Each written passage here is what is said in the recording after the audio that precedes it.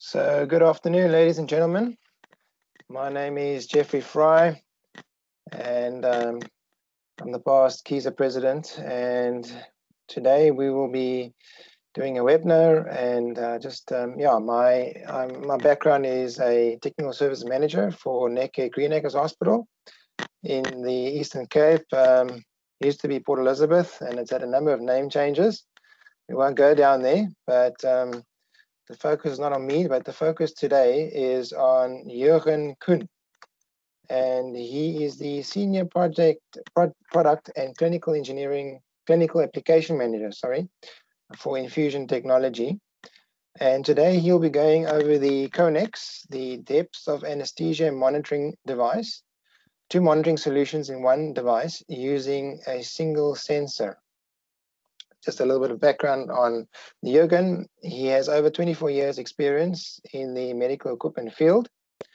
He began by spending 4 years working as a medical supplies sales representative, and then moved on.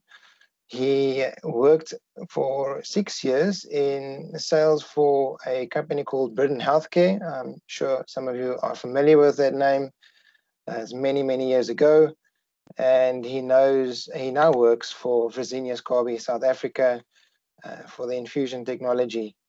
He has been the clinical application manager for the past 12 years and the senior product manager for the past 2 years. Jurgen, welcome, and thank you very much for taking the time and presenting to our guests. And we look forward to hearing what you have to share with us today.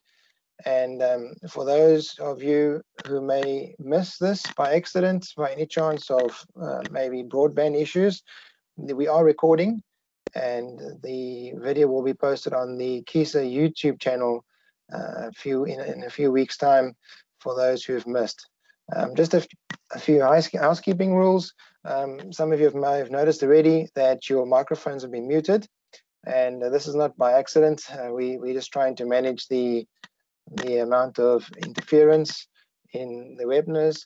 If you have any questions, Dieter, maybe if you can just quickly show that number on the screen again.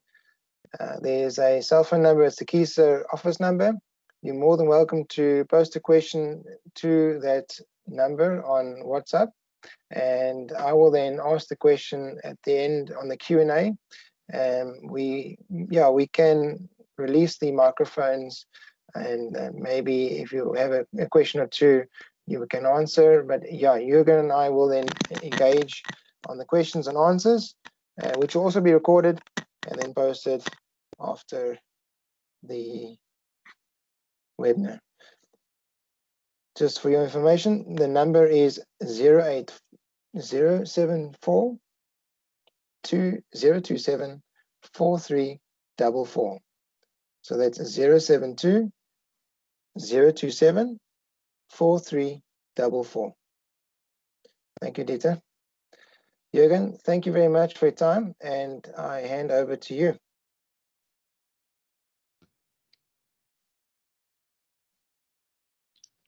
Jeffrey, thank you very much for a great introduction. We're going to spend not a lot of hours here today. I'm really looking forward to present to you the Conox, our depth of anesthesia monitor. We're going to have a short introductory video, and then after a very quick presentation and time for questions, I'm just going to hand over to my IT expert on this side so that we can start the video. Just give us a second.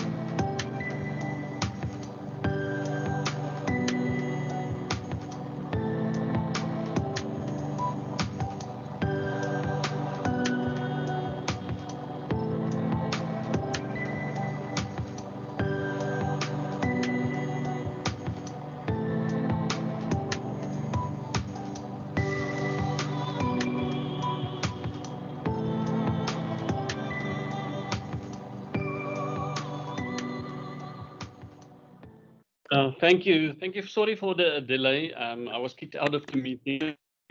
Maybe we put too much strain on our IT network due to the video. So thank you very much once again for the opportunity to present to you Conox, the two monitoring solution in one device using one single sensor. So Conox has been recently launched by Fresenius Kabi. This is obviously a depth of anesthesia monitor, and a lot of you've got experience with depth of anesthesia monitoring in your environment where you work. So this is something that should be familiar with you. This device is what you see is what you get. So when you look at the Conox and you see the screen that I'm currently displaying here, this is all the information that you see all in one glance. And this is one of the big benefits of this device that the doctors who commonly use these devices have commented. They've got, with one glance, they can actually view all the parameters required, and they really appreciate it for this. It's not a huge device. It's like a small tablet. It's a touch screen, and with battery backup of about 2 hours, you are connected to the patient, monitoring the depth of anesthesia. As I said, this device uses one sensor with 3 electrodes. So with this one sensor, we have the ability to monitor 2 parameters. So the first parameter is obvious, the consciousness concentration. So here we obviously monitor the depth of the anesthesia, and then there's a second parameter that is something that's quite new, and this is the nociception. So both of these parameters are based on the raw EEG that is monitored and measured by this Conox. Now, very interestingly, the Conox, when it measures the raw EEG data, the processing time to display the consciousness level is about 25 seconds. So it's really very, very rapid in the response, and it tracks extremely well during the anesthesia process for the patient. So the anesthetists really have a very good real-time monitoring of what's happening when it comes to the raw EEG data that the device is displaying. So nociception, just for those, nociception, that value is derived from the raw EEG, and it's different frequencies that are measured. And the big thing with nociception is that the device, or the Conox, predicts the probability of a patient experiencing pain or external stimulation. So this is really a very useful tool, and we've seen numerous times during this last year and the year before when we introduced the product in the market that the customers or the doctors in hospital really valued this value as well. I'm just touching on this quickly because I think this is very important. All monitoring these days somehow needs to connect to other devices. So currently the Conox monitor allows for the connection to Android devices. So there you can physically monitor the status of your patient. You can also view the spectrogram. And Fresenius are in the process of developing the software with Apple in mind, so that the Conox will also be able to integrate with the iOS operating system.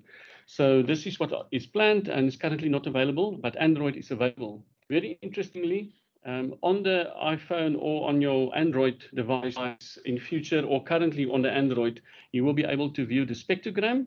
So instead of just showing an EEG waveform, you will be able to also view the spectrogram in a different colors coded according to the different frequencies. There's also a nice correlation between the spectrogram and the different anesthetic agents that were used, and also dexmedetomidine that is used for sedation purposes. So there's a great correlation they found when the device was developed and researched. So there's the spectrogram, obviously, and very important. Everybody's always asking, how does this device do both of these calculations? Well, here is the quadratic model used by the Conox device. The frequencies are there available, and this is all part of the algorithm that is used for the Conox to be able to measure and calculate and display the values for the consciousness and the nociception.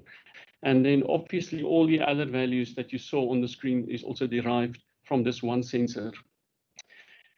You know, a lot of times we always say the brain is not a number, and when you work in anesthesia, you would sometimes work with the anaesthetist in theatre. We use a lot of reference points, and they always reflect to some number. So that in the ideal world, when a patient is deep sedated, you want to be in a level between 40 and 50, according to the depth of anesthesia monitor. But there's a lot more behind this. So very important, the brain is not just a number, but it's a number that helps the doctors and people like myself who sometimes assist with them in theatre with their devices to interpret and the patient state. And this just gives us a guideline. So very interestingly, the raw EEG waveforms is the raw data is displayed on the Conox device, so you can actually view it in real time. You will also able to set up the trend lines and the duration of the display. Very interestingly, what we found was that there's not a lot of anaesthetists that have a lot of experience reading the raw EEG, and this slide I'm showing you is just to depict what a awake raw EEG looks like when a patient is sedated, anesthetized, and when there's burst suppression. The Conox in an overview. On the screen, you've got a lot of very clear information displayed. So obviously, let's start from the obvious one from the right, the white value, that's your consciousness. What people are familiar with other devices in the market that has the same scale. So the Conox device is based on the same scale. So if a patient is awake, the value will be at 99. And as you sedate the patient deeper, the value will then reduce accordingly. The yellow value that you see on the screen, that's your nociception. And what we found was that this value corresponds extremely well with pain management. And then there's a big benefit in using Conox, not only in the operating environment, but you can also use it for sedation monitoring in the ICU environment. One thing that was taught during this whole COVID experience was to monitor patients' sedation levels in an ICU, because you want to wean patients quicker from the ventilator. If you were heavy-handed when it comes to sedation, it takes a time for you to get a patient weaned off the ventilator and for patients to mobilize and recover. So if it was possible to monitor sedation levels, then it was highly recommended.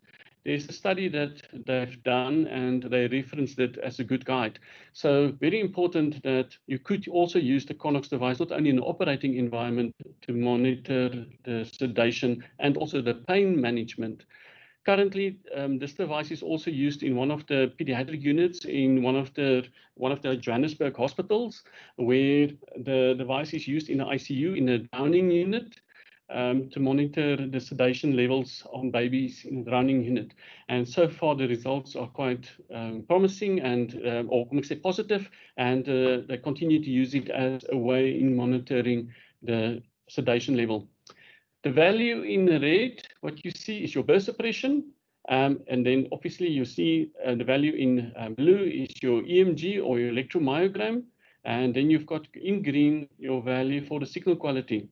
And you can also see the color coding there on the trend.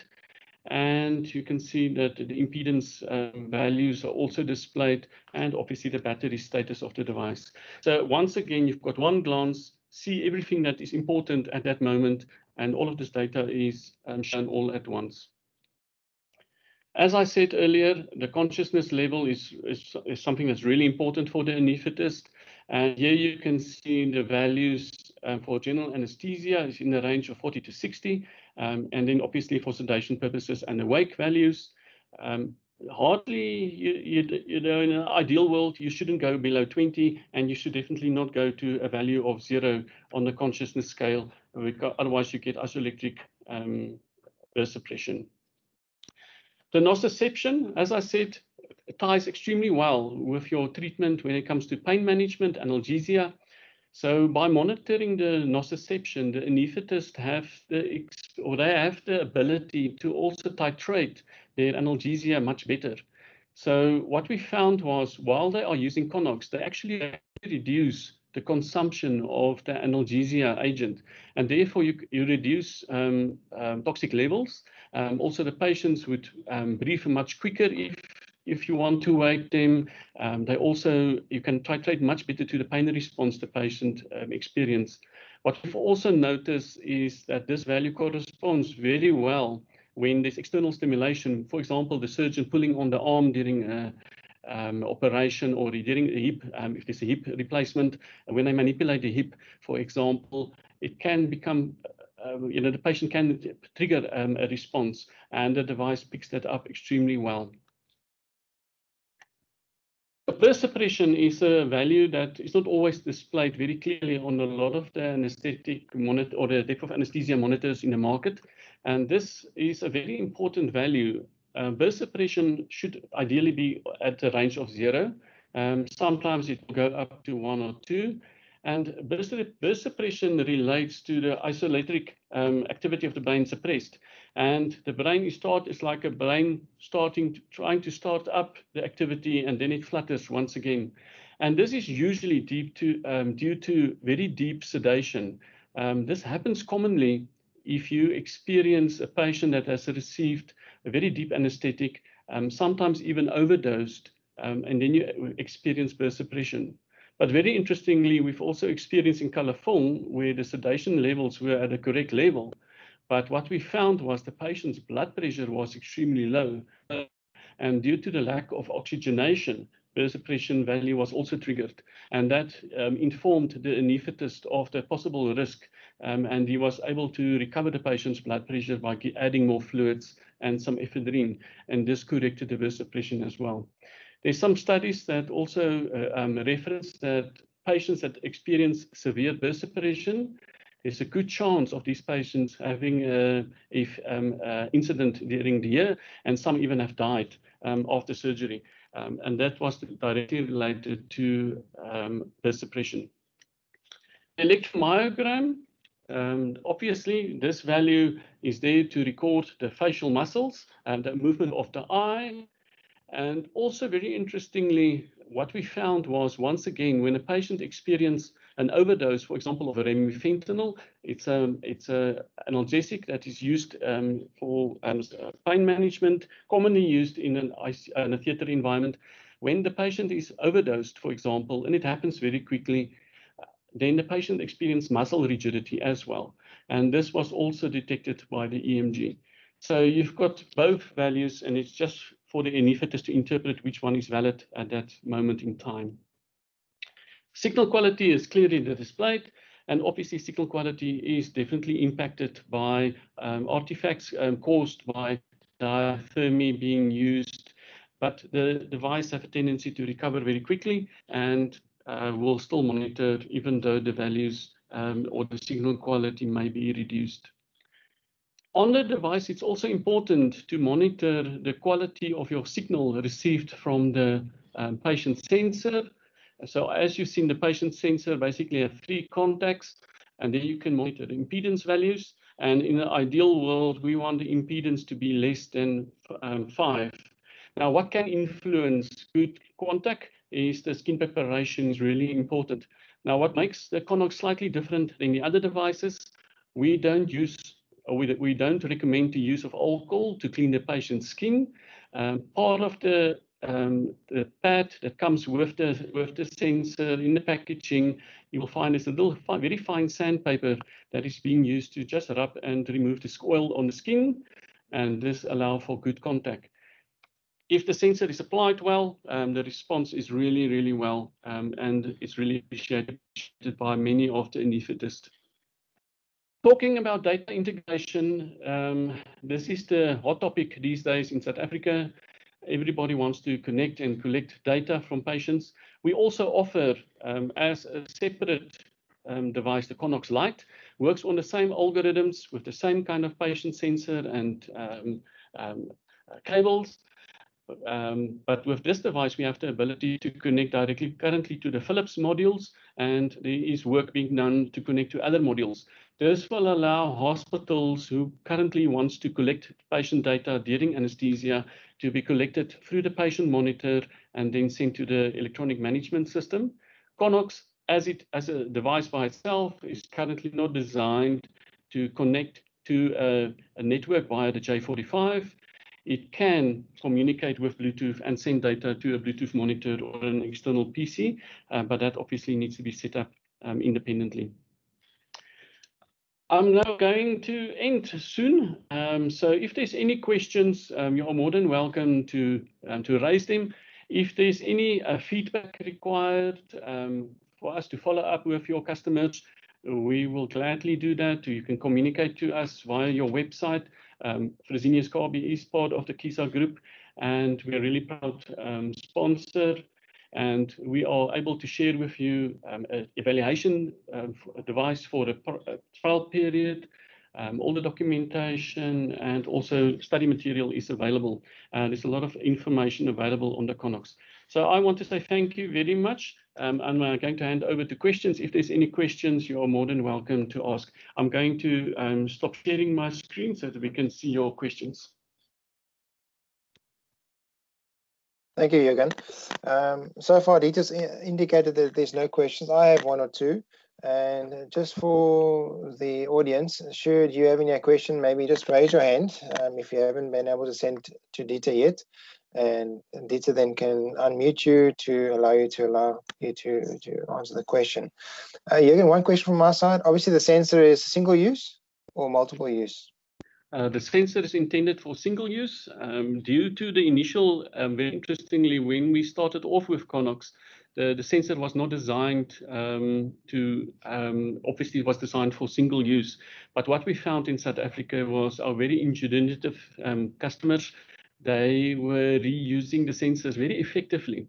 So in the meantime, Fresenius had to change that. And in the sensor is now a little microchip that is detected by the cable that it is reused, and it won't allow you to reuse it for another patient. So yeah, it's single use only. Now I'm going to sound like a pharmacist now asking a few questions, but what's the IP rating on the device? The IP rating, let me just check for you.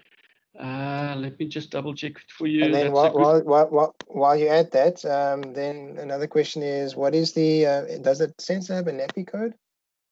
Yes, the sensor does have the NAPI code. Our pricing is extremely favorable. I think, as I recall correctly, the NAPI, the IP for this is 21. So it's not designed to submerge it into water. It is splash proof, but obviously, you can't submerge it into liquids and go and soak it in water if you want to disinfect it. And then one more question from our side is a bit of a technical one. I noticed that the power port, it looked like it's got an external power supply. Is it internal or external? It's currently got an external power supply, and the reason for that was just because the monitor, to make it small and to fit anywhere, it is supplied with an external power supply, and it's dedicated towards the Conox device. It's got 2 hours battery backup as well. And at this stage, there's no plans to introduce a Conox device with an internal power supply. They try to reduce the size of the device.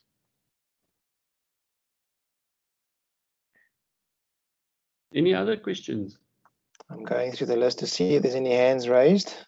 I don't see any at this point. But while I'm waiting, I have maybe another one that's now sparked. And another question from my side. What sort of service intervals, or is it a service-free device? Well, this device is intended to be serviced once every 3 years. Like all the Fresenius devices in the market, we service them once every 3 years. In that period of time, the battery will be replaced. And if there's any other software upgrades required, that will be done. We don't charge for the software upgrades.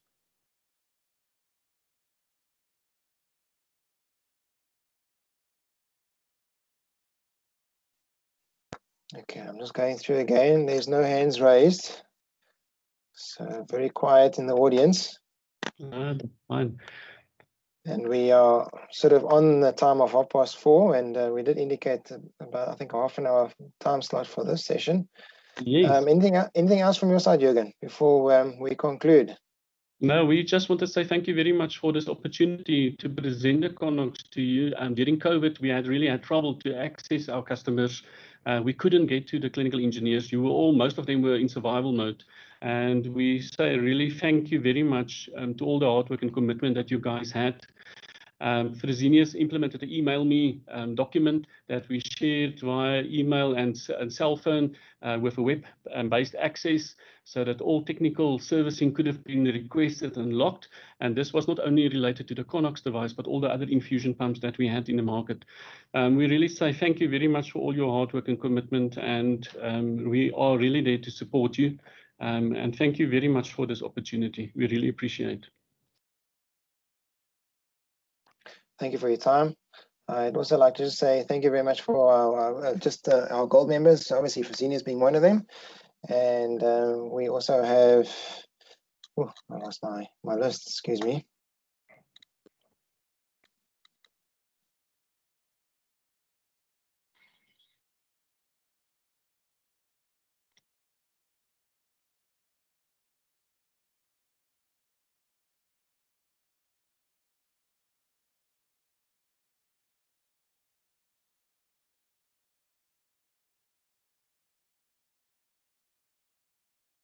Sorry about that. I had a technical difficulty of my own here, and for some weird reason, my PC's decided to go on a go slow.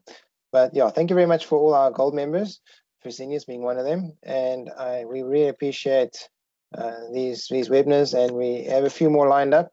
So we will be communicating in the near future to all our members, and you're more than welcome to make contact with Dieter should you have any inquiries or any questions with regards to future events. And please, if you know of anybody, we are planning, we do have a diary, the KISA diary. You're more than welcome to go to the KISA homepage and scroll through the diary to see what's up and coming events.